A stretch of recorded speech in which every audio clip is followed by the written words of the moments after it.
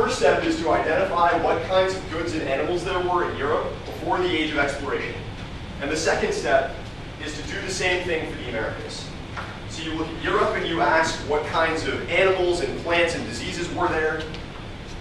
You look at the Americas and you ask what kinds of plants and animals and diseases were there. You should be getting this down in your notes. This is important. That's the second step. And then in the third step, you just see what transferred. What went from Europe to the Americas and back. And then in the fourth step, you ask what the impact was. Who can tell me what the first step in analyzing the Columbian exchange was, or is? Kumir, what's the first step in analyzing the Columbian exchange? Kumir, what's the first step in analyzing the Columbian exchange? Animals. Animals. Europe before. The age of exploration. The age of exploration. Yeah. Marquise, what's the second step? The same for the Americas. Yeah, do the same for the Americas. Teresa, what's the third step? Yeah, louder, please. Louder. Pick out what transferred. And Janie, what's the fourth step? I'm sorry? You can't see that? This is the last step. It's number 4. Ask. Who can help Janie? What was the fourth step? Yeah, Daquan. Yeah, ask what was the impact. All right, folks. This map here is a map of the Columbian Exchange. And I'm going to model for you guys what analyzing the Columbian Exchange looks like, and then we're going to start our play. So, first step, identify what kinds of goods and animals there were in Europe before the age of exploration. So if you look over here, it says grains, livestock, diseases. And I'm thinking about what kinds of goods and animals and diseases there were in Europe. By the way, this looks like it's in Africa. Actually, it's in Europe. So these are the goods, animals, and diseases there were in Europe before the exchange. Who can read me what it says under grains? Daquan, could you do that for us? Wheat, rice, barley, yeah. Oats. And oats, yep. Janie, would you read what it says under livestock, please? Yeah, would you read what it says under livestock, please? Who can help Janie? What does it say under livestock? Taylor. Cattle, sheep, pigs, and horses. Yeah. Janie, what does it say under livestock? Sheep, pigs, and horses. Yep. And then finally, under diseases, it says things like smallpox, influenza, typhus. So I'm thinking about those things. Those are the things that got transferred from Europe to the Americas. So in this column where it says what transferred from Europe to the Americas, I'm going to put things like wheat and barley, and I'm going to pick out some animals, sheep and horses. Now let's go to the Americas and see what transferred. Oh, and also I should pick out some diseases. So smallpox was the example that Daquan and I used. So smallpox transferred. Now let's think about what transferred from the Americas to Europe. So here we are. What? Let's think about what transferred from the Americas to Europe. Who can pick out something for me that started in the Americas and got transferred to Europe? Nate, what started out in the Americas and transferred to Europe? This map is in your notes also. You can look at your notes. Pineapple. I'm sorry? Pineapple. Yeah, pineapple. Great example. Come here. Only sweet potatoes. Yeah, sweet potatoes. One more example. Teresa, pick out something that was in the Americas and that got transferred to Europe. We're looking at this map that says the Columbian Exchange, and there are things that started in the Americas and transferred to Europe. Who can help Teresa? Marquise. Yeah, sugarcane. Perfect. What was the impact on the Americas? We talked just a second ago about what the impact was, and it doesn't really say it on this map, but from the example that I gave, Daquan, I'm thinking about the diseases that transferred from Europe to the Americas. Why was it a problem? We talked about this a minute ago. Why was it a problem that diseases transferred from Europe to the Americas? Taylor. Because people, they didn't know that they had them. And then what happened, Janie, what happened when Daquan, in our example, went back to the town he lived in with Quamir and Marquise? I'll take it. Say it louder. Yeah, he spread the diseases. Exactly right. So as a result of that, millions and millions of, why is there talking? Millions and millions of natives died. So the impact on the Americas was disease spread, and the impact on Europe. Who can tell me what they think the impact on Europe was? This is kind of a tough question, but I think you guys can get it. So we just said that the impact on the Americas was that there were loads of diseases that spread and millions of people died. What do you think happened if all that transferred to Europe was food? Like pineapples and sugarcane, which are the two that we identified. Raise your hand. Yeah, that's it. Yeah, they had a lot of goods. Really the only benefit, or really the only impact on Europe was a big fat plus sign. Europe got a lot of new products out of this, and that was a good thing. Why would new products and new plants to grow be a good thing? Come here. Experience, I know that it gave to others so you can buy Yeah. more frequently. There were two things Quamir said that were really smart. The first thing is a new experience, which is good, better food to eat. And the second thing is you could sell things like that in Europe. All right, turn the page, please.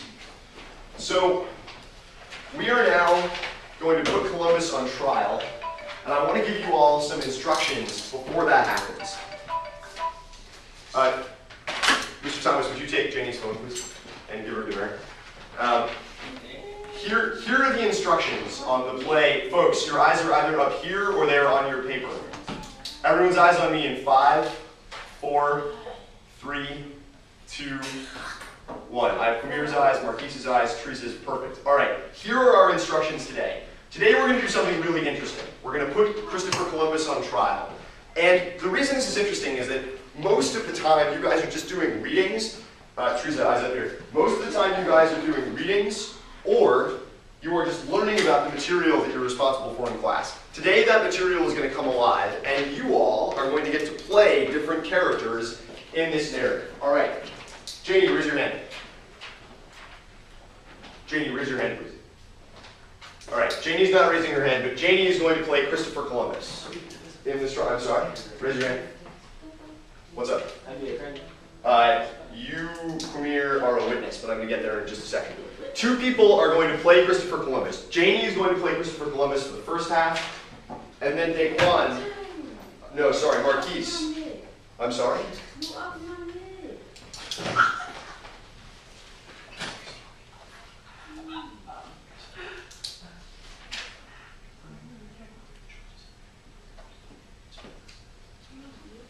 So here's the story. Janie is going to play Christopher Columbus. Folks, why is there talking? Eyes on me.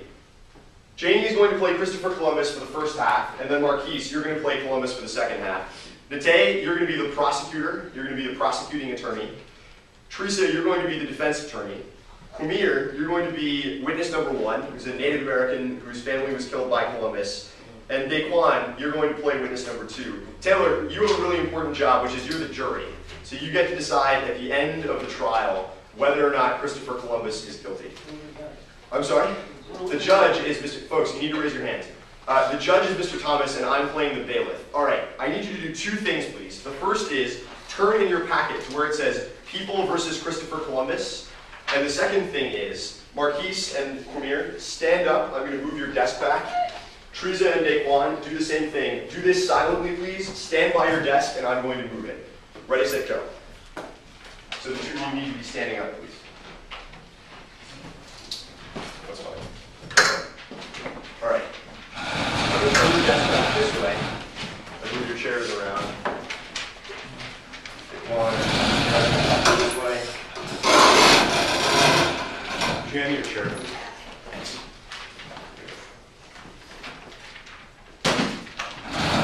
All right, Teresa, you can sit back down.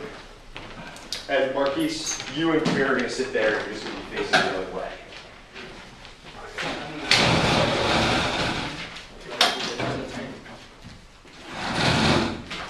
Alright, there you go. You can sit back there. I'll sit next to you. Alright folks, we're going to get started. Turn please to where it says People of the Americas. versus Christopher Columbus. I'm going to give you one last set of instructions before we start here. So here's the way this script works. Remember what part you've been assigned. I'm going to read those one more time. Remember what part you've been assigned. You are to speak only when it's your turn to speak. The way that a play works, this is just a review because I'm sure you guys have done this before. The way a play works is that the person who is speaking has his or her name written here, then a colon, and then a line. So if it's your turn to speak, you're going to speak. Unless it's your turn to speak, you are silent, listening along, or you are reading and annotating along. Also, we're going to stop every couple of minutes and do some activities so you all have a chance to engage with the material. Before we start, does anyone have any questions? No? Great, okay. Here are your parts one more time. Janie, you play Christopher Columbus for the first half. Marquise, you play Christopher Columbus for the second half. Nate, you're the prosecuting attorney. Teresa, you're the defense attorney. Quamir, you are witness number 1. Daquan, you are witness number 2. We'll tell you when it's your turn to go. And then Taylor, you play the jury. All right, folks. We're going to get started. All rise. Everyone stand up. Everyone stand up now, please. Teresa, what's the story? Stand up, please. Janie, what's the story? Stand up, please, because this is the way the court really works.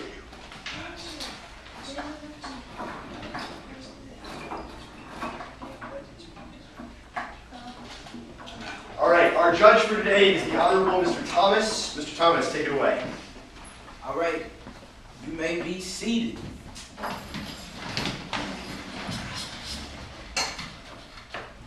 We are here to hear the case of Christopher Columbus versus the people.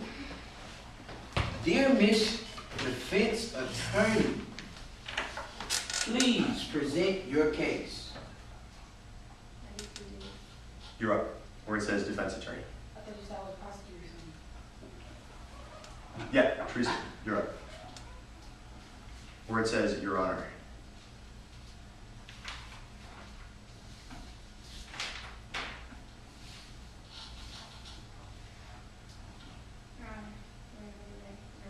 Louder, please.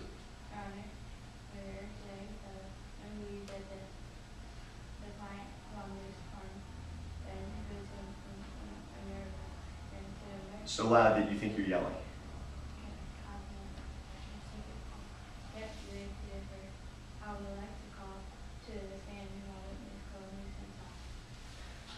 Janie, you're up. Teresa, your line is Mr. Columbus, first things first, where it says defense attorney.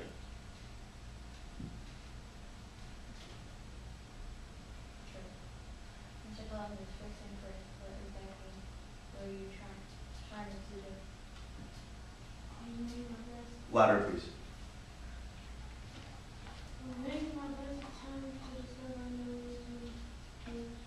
Even louder, please.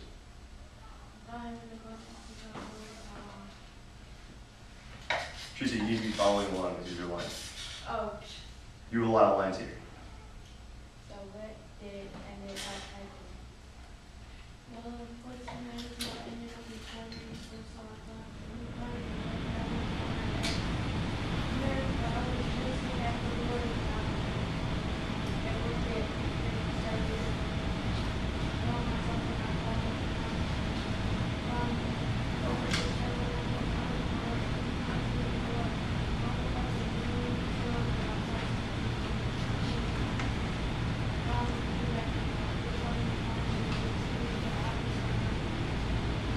Okay, folks, take 30 seconds and jot down an answer to these first 2 questions. Do you believe Columbus was credible, and what about this dialogue intrigues you? When you've done that, turn and talk to the person sitting next to you. So that's Daquan and Marquise, Nate and Taylor, Janie, you, and Quamir. What are you doing? You and Quamir and Marquise on what are you going to talk to you? So do that now, please. Wait.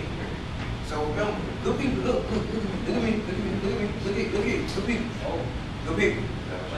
Hello, good people. The marriage go out in 5, 4, 3, 2. 2, 1. Good people. So, you should be writing. Do you believe Columbus was a credible witness? So was he good enough to write?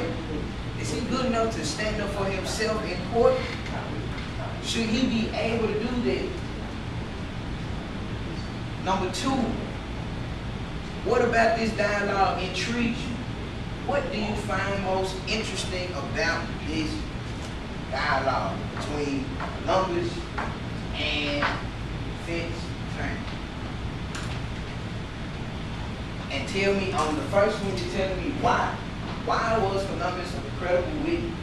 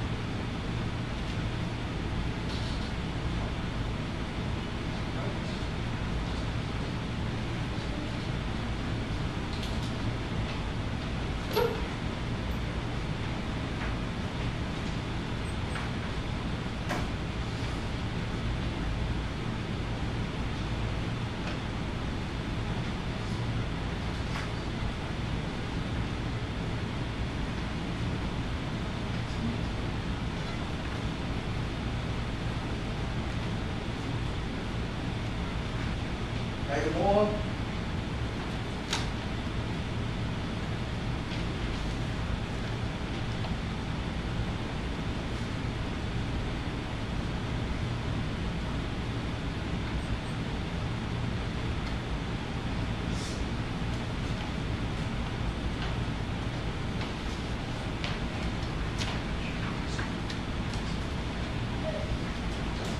All right.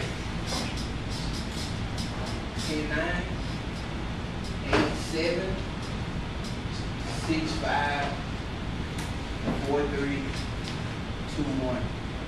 All right, turning to the next page. Miss Prosecutor, you are getting ready to get started. And Columbus, you are up. Here, I said this.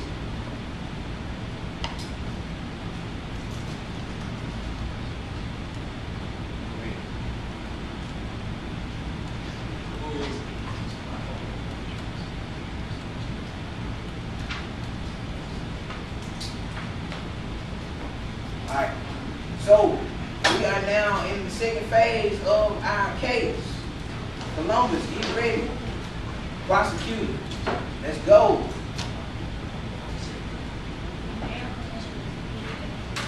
Can't hear you, Taylor.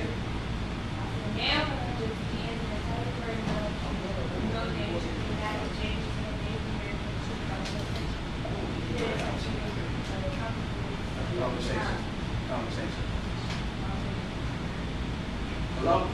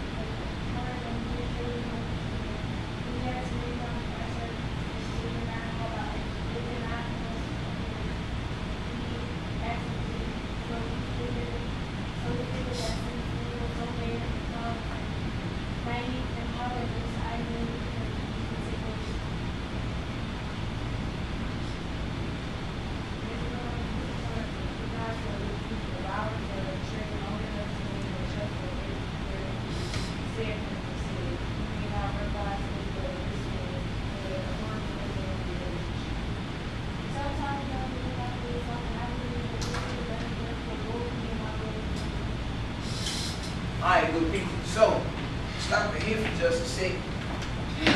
What exactly did Columbus do? What the heck did he do? On your chart. I mean, on your answering on one. What exactly did Columbus do? And I'm glad you want to share. We will share out too. And then number two, do you believe that Columbus did anything wrong based off of what you see here? Did Columbus do anything wrong? Why do you think he did something wrong? Use the information in the dialogue. So, may say that he did wrong because, I mean, he was going after gold. He ended up enslaving people. What did he do? Was he wrong in his vision?